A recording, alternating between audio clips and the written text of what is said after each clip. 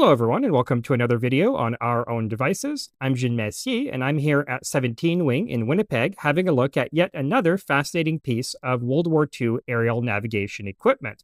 This is a Mk.II Drift Recorder, and this would have been used by a navigator to determine the effects of wind on an aircraft's course, i.e. its drift. Now, this particular model was built in Canada for use by the Royal Canadian Air Force, but an almost identical drift sight called the B5 was also used by the US Army Air Force and the US Navy. Now, the modern drift sight was invented by Australian navigator Harold Gatty, who, in 1931, along with pioneering American aviator Wiley Post, circumnavigated the globe by air from New York to New York in 8 days, 15 hours, and 51 minutes. So the drift sight that Gatty invented for this flight took the form of a periscope that stuck out horizontally from the fuselage of the aircraft, allowing the navigator to look straight down at the ground. And inside this periscope was a loop of clear film with lines drawn on it at regular intervals, driven at a constant speed between two spools by motor. And how the navigator used this is he would look through the eyepiece and he would adjust the height of the eyepiece until objects on the ground seemed to be moving at the same speed as the lines on the film. This meant that the ground and the film formed part of the same giant similar triangle. And then all the navigator had to do was use the altitude of the aircraft provided by the instruments and a table of pre-calculated values to determine the aircraft's ground speed. And following this record-breaking flight, Gatty progressively refined the design of his sight, which was eventually sold to both private aviation outfits as well as the US Army Air Force. And they further refined and simplified the design over the following decades, including removing the cumbersome moving film strip system. And the result was simplified drift sights like the Mk.II. So let's actually have a closer look at this and see how it actually works. Right, so just like Harold Gatty's original design, this is a periscopic sight that sticks out from the side of the aircraft, though at a 15-degree upwards angle as opposed to horizontal. And this would be mounted on a special bracket in the navigator's compartment on rails so that it could be extended or withdrawn from the port in the side of the fuselage. So on the left side of the eyepiece, we have a little circular slide rule here, but we'll get to how that works in just a second. Now, on the other side, we have a frosted glass disc in a rotating bezel, which is marked with degrees along the top, and this sits over a white plastic disc etched with parallel reference drift lines.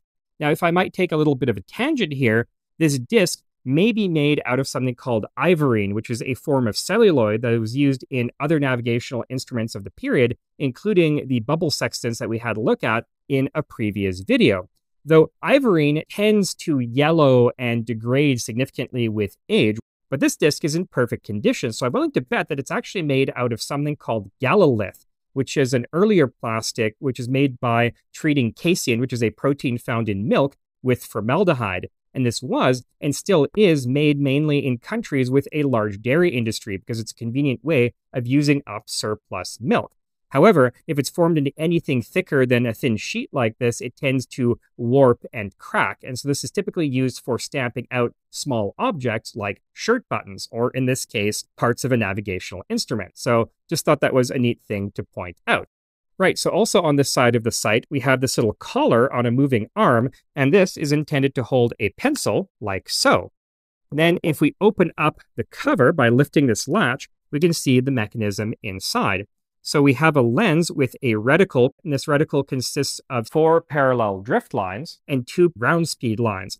And this lens is mechanically linked with the frosted glass disc so that if you rotate one, the other rotates along with it. Now inside the cover here, we have a little cursor which is tipped with a ball of radioluminescent radium paint so it can be used at night. And as I've said in previous videos, this no longer glows in the dark, but not because the radium is no longer radioactive. Radium has a half-life of 1,600 years, but because the phosphor has degraded. So this is still very radioactive, and so if you have one of these, try not to get the dust on your fingers or inhale it or ingest it. Just generally be careful. And this cursor is attached to the pencil collar with a pantograph mechanism, which scales the motion so that the motion of the cursor across the lens and reticle matches the movement of the pencil across the frosted glass disc. Right, so how you would use this is you would look through the eyepiece at the ground below and you would choose a reference object. And this could be anything. This could be a bridge, a building, a mountain, a bend in the river. anything that you can easily keep track of. You would then use the cursor to track this object as it drifted across the ground below you. And in so doing, you would scribe a pencil line across the frosted glass disc. You would do this a couple more times until you had a series of parallel lines across the disc. Then you would rotate the disc until those lines lined up with the reference lines on the plastic disc below, and then read off your drift angle from the scale. Right, so that's how you figure out your drift angle. Now you need to figure out your ground speed. And to do this, you line up the reticle so that the drift lines are parallel to the apparent motion of the ground. And you pull out a stopwatch and you time how long it takes for a reference object to travel between the two parallel ground speed lines. You then go over to the little circular slide rule on the other side of the sight, told you we'd be coming back to it, and you align the elapsed time you just measured in seconds with your aircraft's altitude in feet, which would come from the aircraft's instruments. And it will output your ground speed in either miles per hour or knots. And now that you have these two data points, your drift angle and your ground speed, you can then construct a wind triangle, which is a vector addition that allows you to determine the direction and strength of the wind.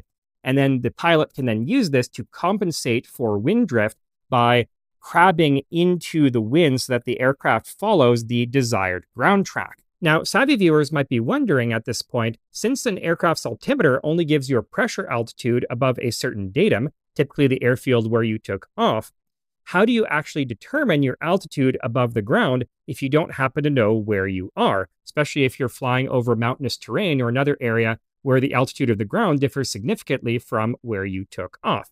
Well, I have it on the good authority of a former instructor of celestial navigation that you just guess. Just like with navigating by sextant, you give yourself a dead reckoning position, which is where you think you are, and you continuously refine this position as you go along and collect more data. And that is how you navigate using a Mk.II Drift Recorder. Now, by all accounts, instruments like this were very robust and effective, but they all suffered from one fundamental flaw, which is that they were not stabilized against the rolling and pitching of the aircraft. And this could introduce error via angular distortion. And so, a number of more sophisticated drift sights with gyro stabilization were developed, like this one. This is a B3, or more specifically, a Type 2924-2A-A gyroscopically stabilized drift sight. This was manufactured by Pioneer Instruments, which was a division of the Bendix Corporation, and was used by the United States Army Air Force, the U.S. Navy, and the Royal Canadian Air Force throughout the Second World War and for a few years afterward. This particular example comes from the navigation school here at CFB Winnipeg and would originally have been mounted in a C-47 aircraft, which were used as navigation trainers in the 1950s and 60s. And as you can see, this example has been mounted on a stand for classroom use, though while this is in a gimbal mounting to demonstrate the action of the gyroscope, in actual use, this would be solidly bolted to the floor of the aircraft, and only the internal optics would be gyroscopically stabilized, though we'll have a look at that in just a second. So the procedure for using the B3 drift sight is very similar to that for the Mk.II, but with two main differences, one having to do with the gyroscopic stabilization system, and the other with the fact that you're not actually looking straight down at the ground. Rather, you are looking through an index prism, which is mounted at the end of the periscope, whose angle can be varied using this index knob, and this affects the procedure for determining your ground speed. Right, so the first thing you want to do in order to use this is to uncage or unlock your gyroscope. So during takeoff, landing, violent maneuvers, or turbulence, the gyroscope would be locked in place to protect it from damage. And you unlock it by pulling out and swinging over this knob. And now you can start up the gyroscope. And you do this by flipping this toggle switch and then pressing and holding down the start button for around a minute, which gives the gyroscope time to power up. Now, once your gyroscope is up and running, you can then look through the eyepiece. Now, this is currently fitted with a 1-power eyepiece, which was standard, but you could also swap that out for a 3-power eyepiece, which is typically mounted on this bracket at the bottom here. And although this gives you a more detailed view of the ground, it also reduces your field of view from 25 degrees down to 11 degrees. And then to adjust the focus on the eyepiece, you would rotate this neural section. Now, looking through this, what you would see is an image of the ground below, with an illuminated reticle superimposed on top of it. And to adjust the brightness of the reticle, you turn this rheostat knob here at the top. And then if the image is too bright, say you're flying over snow and ice in the middle of the day, you can drop a shade glass in the periscope by pulling down on this lever. To determine your drift angle, you would look through the eyepiece and you would turn this azimuth knob until objects on the ground move parallel with the drift lines in the reticle. You would then read your drift angle off of the azimuth dial. Now, if you want to move the azimuth dial more quickly than by turning the knob, you can actually pull the knob out, pull it to the side, and now you can rotate the head freely. Now, to determine your ground speed, you can use one of two procedures, the first of which is nearly identical to that used in the Mk.II Drift Sight. So, while looking through your eyepiece, you would adjust your azimuth knob until the drift lines on the reticle align with the movement of the ground below.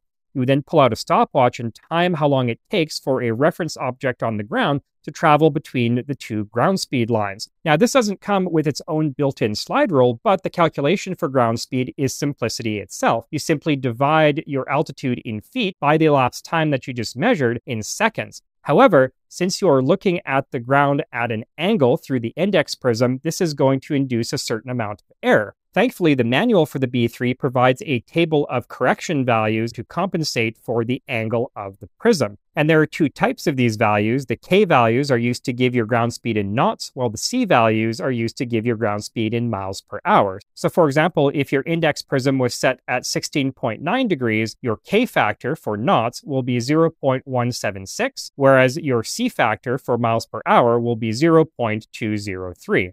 So the second procedure for determining your ground speed is a little bit more involved, but gives far more direct results. So this time, rather than simply watching a reference object drift across your reticle, you're instead going to track it using your index and your azimuth knobs to keep that object in the middle of the reticle. And as you turn your index knob, you're going to hear a click, and this is a detent indicating that you have reached 50 degrees. And this is when you start your stopwatch. And as you continue to turn, you're going to hear a second click, which indicates that you have reached 70.9 degrees. This is when you stop your stopwatch. You then simply divide your altitude in feet by your elapsed time in seconds that you've just measured, and this will directly give you your ground speed without needing to apply any sort of correction factor. And that is how you use the B3 Drift Sight. So let's actually take this apart and see how it works. So if we remove the top dome here, we'll find the first part of the system, which is a 3-volt incandescent lamp and a set of condenser or collimator lenses. Now, I've previously discussed this in my video on reflector gun sights, but collimator lenses take the spreading light rays from a light source and refract them so that they are collimated, they are parallel. So the collimated light beam from the lamp travels down through this etched reticle, which is tinted red to preserve the navigator's night vision. It then goes down into this prism and is refracted sideways. Now, the prism itself is mounted to the case of the instrument, while the reticle is mounted to the gyroscope. And what the gyroscope does is it keeps the reticle image parallel to the ground below, no matter the motion of the aircraft, at least up to 25 degrees. And this has the effect of aligning the reticle image within the optical system. That has the same effect as gyroscopically stabilizing the entire instrument relative to the aircraft, while being a lot more robust and easy to implement.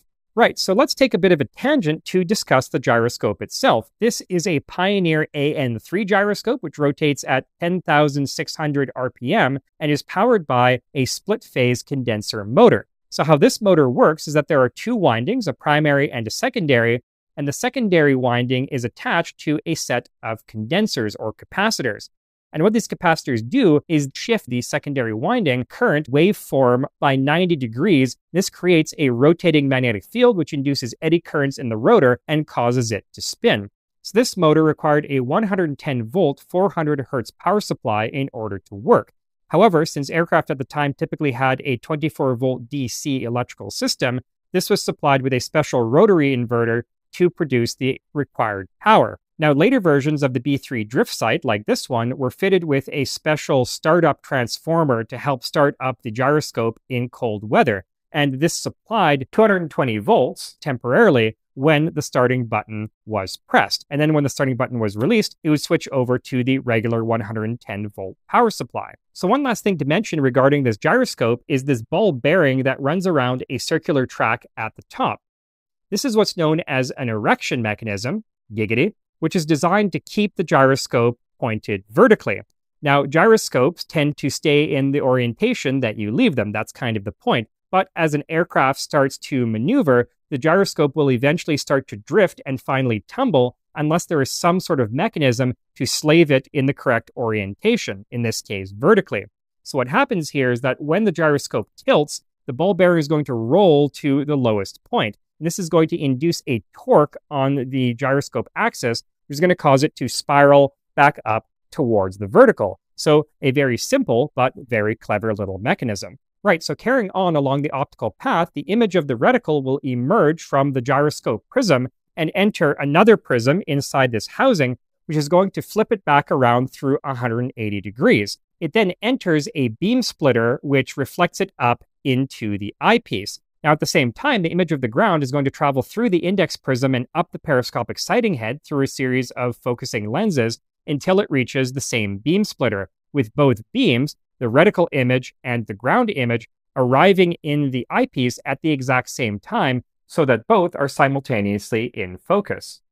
And that is how the B3 Drift Sight works. Now, before I end the video, I do want to point out that there's several different versions of these that were manufactured. The second version differed from the first in the design of the azimuth gearing system, whereas the third version introduced the startup transformer, which we previously discussed. Anyway, that's all I have for you today. Thank you so much for watching, and I'll see you next time on another video where we'll look at yet more fascinating navigation instruments and other devices just like this one. Until then, I'm Jean Messier from Our Own Devices. Have a great day.